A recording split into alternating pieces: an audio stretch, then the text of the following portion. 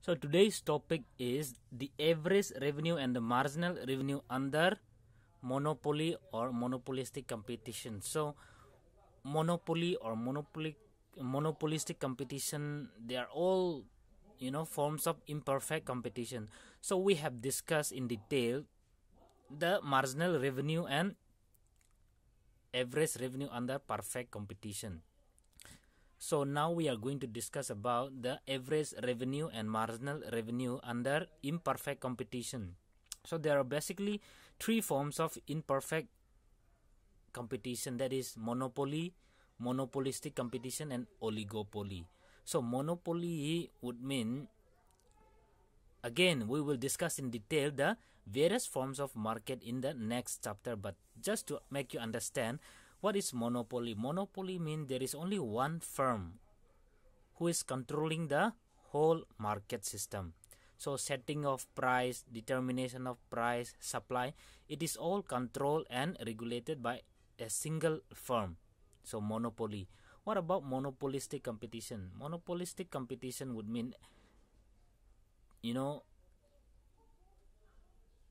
different or many large firms or companies competing with each other.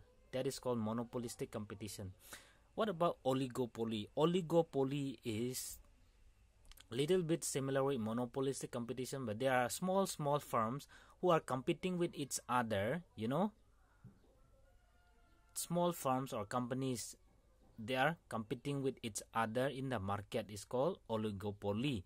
When it comes to monopolistic competition, large firms or companies competing with each other. But when it comes to monopoly, it is the single firm or company who is controlling the whole market system. So we shall see the average revenue and marginal revenue in this imperfect competition.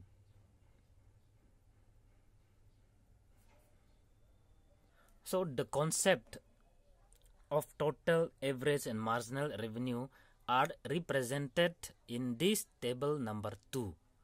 So under imperfect competition, the total, the average, the marginal revenues are explained with the help of this tabular form, that is table number 2. So again, this, as I have mentioned, there are basically three forms of imperfect competition: oligopoly, monopoly, and monopolistic competition.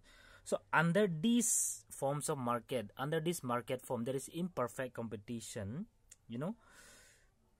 As you will see from this table number 2, that as more units of product or more unit of a commodity are produced and are sold by the firm, its price or the average revenue will fall, as you can see from here.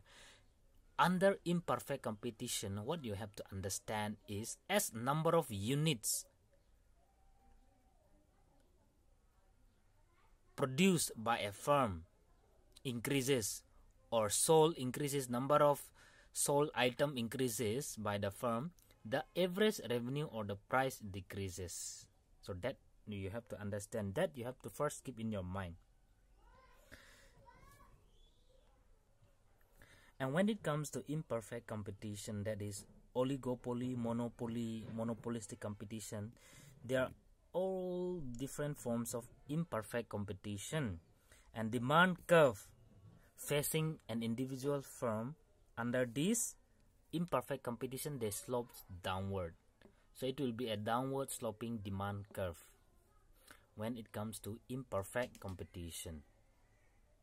So you will see from this column 3 that as number of units sold and produced is increasing from 1, 2, 3, 4 to 10, you will see that this average revenue or price is declining, or it is falling from 16, 15, 14, 13 till 7 rupees, or the average revenue or prices. So it is falling, it is declining when the number of units sold is increasing by the firm. And when it comes to marginal revenue, we have already studied how to find out the marginal revenue, which can be obtained or found out by taking out the differences between the two successive total revenue. So when we take the difference of these two total revenue, what we will get is the marginal revenue. So we can obtain the marginal revenue from the total revenue by taking the differences between two successive total revenue, and that is how we obtain the marginal revenue. So what happens, or what is the situation of marginal revenue under imperfect competition? Let us see. So we have obtained this marginal revenue by taking the differences between the two successive total revenues. So thus when one unit is sold, 16 total revenue is obtained, and second unit is sold, then 30. So when we minus this, what we get is 16. Here it is 16, and 30 minus 40 minus 30 is 14, and 52 minus 42 is 12. So to obtain marginal revenue, we are taking the differences between two successive total revenue, and it is recorded in column 4. So that is how we got marginal revenue, and you will see that marginal revenue is also declining from 16 to 14 to 12 to 10 and even to a negative point. So you will see here marginal revenue when number of units sold is increasing from 9 to 10. You will see that marginal revenue is experiencing a negative fall, as it is recorded in this column 4. So you will see that as the firm increases the number of units sold from 9 to 10, you will see that it is declining to a negative value. It becomes negative, when total revenue declines. So that's when total revenue declines from rupees 72 to rupees 70, and therefore the marginal revenue is negative, and it is equal to -2. So it is declining when number of units sold is increasing. So in all forms of imperfect competition, that is monopolistic competition, oligopoly, and monopoly, the average revenue curve facing an individual firm, they slope downward. So it is a downward sloping demand curve. This is because under imperfect competition, when a firm increases its level of output, the price of its product falls. So under imperfect competition, when a firm wants to increase the quantity of product that is produced, if they want to increase, then they have to reduce their price, or price has to fall for that particular product. That is why I'll repeat again, under imperfect competition, when a firm increases its level of output, the price of its product falls. That is why we have a downward sloping demand curve facing for a average revenue. We have a downward sloping average revenue curve under imperfect competition, because when a firm increases its level of output, the price of its product falls. So under imperfect competition, the case when average revenue, when AR or price falls, as additional unit of product are sold in the market, they are represented in this figure 2. So in panel A, this is panel A of figure 2, the total revenue curve is rising up to output OQ1. So this is the total revenue curve. Panel A is discussing about the total revenue, and panel B is average and marginal revenue curve. So in both the panel A and B, x-axis we are measuring the output, the level of output that is produced, and on the y-axis we are measuring here total revenue, and in this panel B, average revenue and marginal revenue, and O is the origin in both the panel. So in panel A, the total revenue curve is rising up to output OQ1. Let us say here OQ1. It is rising till OQ1 level of output, but at a declining rate. They are increasing but at a declining rate. This means that marginal revenue, which is equal to the slope of the total revenue. So this is the slope of the total revenue curve, and slope of total revenue is equal to the marginal revenue. So it is rising but at a decreasing rate.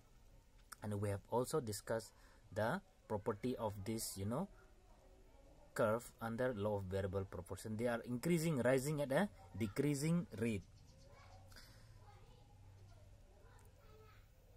and it is declining throughout, as you will see from this graph here, the slope, when you look at the slope. So corresponding to output OQ1, we have drawn a tangent at the tendency. This is the tangent line, which is cutting the total revenue curve at point A. So corresponding to this output OQ1, we have drawn a tangent line which is cutting the total revenue curve at point A. So measuring the slope of this tangent, it will give us a marginal revenue which is equal to Q1 M1. So Q1 M1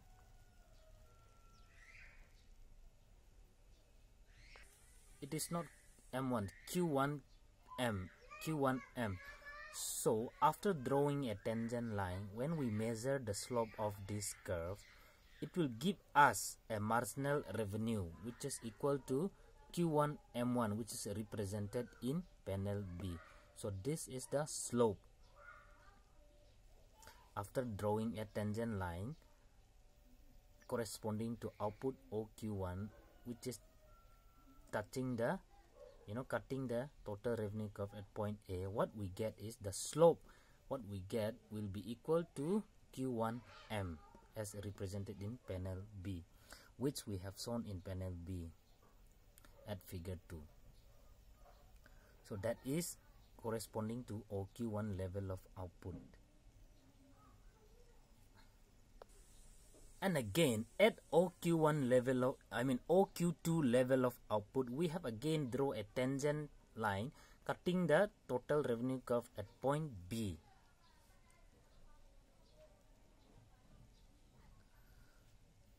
So again, after measuring, the slope of this tangent is 0. The slope of this tangent is 0, corresponding to output level OQ2. And therefore, in panel B, corresponding to OQ2 level of output, the marginal revenue is shown to be 0 here.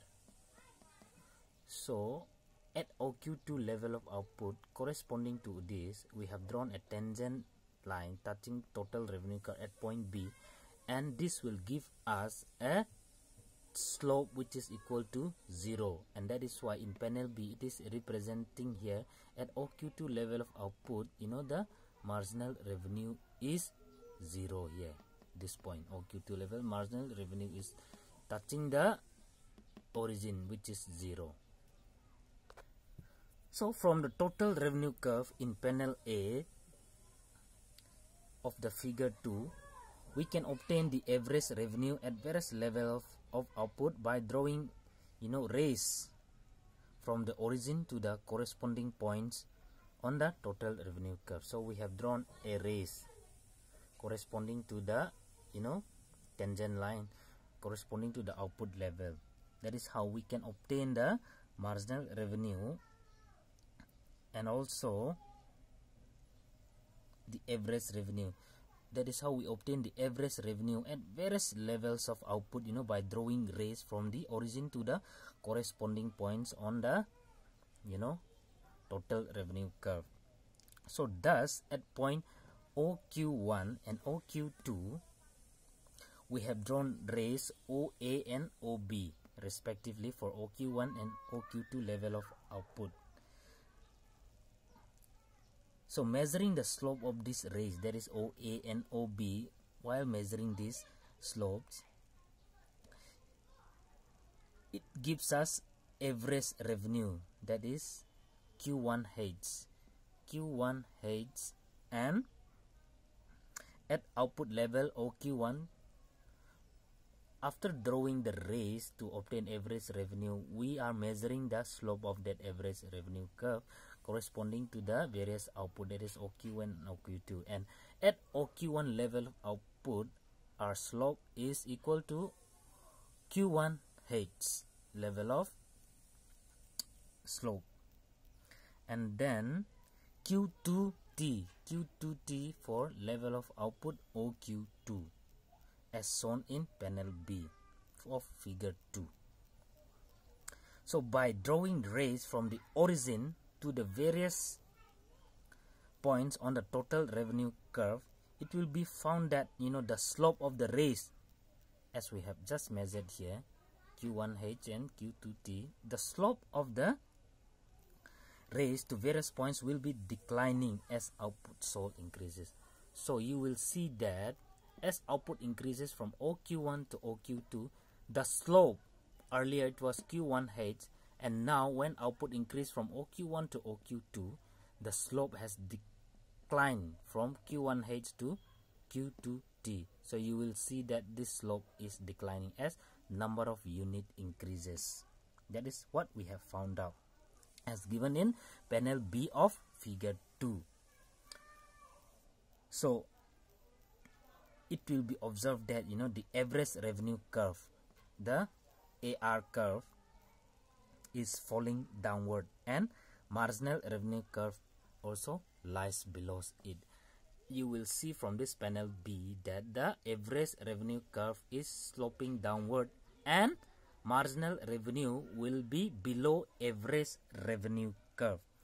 The fact that marginal revenue lying below AR curve indicates that the marginal revenue declines more rapidly than this average revenue curve.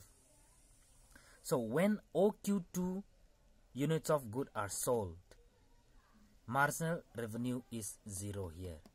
When OQ2 level of output is sold, marginal revenue, as we have said, is 0 here. So if the quantity sold is increased beyond OQ2 level of output, the total revenue decreases, and therefore marginal revenue becomes negative. As also seen in the table, after reaching a certain level of output, if it goes further, then the marginal revenue will become negative, which means that as units of output is increased, level of output sold is increased, then the average revenue or marginal revenue declines, and even it will give a negative value when it increases further to after reaching a certain level of output. So that is what is indicated or presented graphically in figure 2 with the help of panel A, which is discussing about the total revenue curve, and B is about average and marginal revenue curve. So this diagram is nothing but it is just showing us that as number of output is increased, then the average revenue and the marginal revenue falls or declines, and it will even give us a negative value. So under imperfect competition, the average revenue and marginal revenue falls as number of units sold is increased.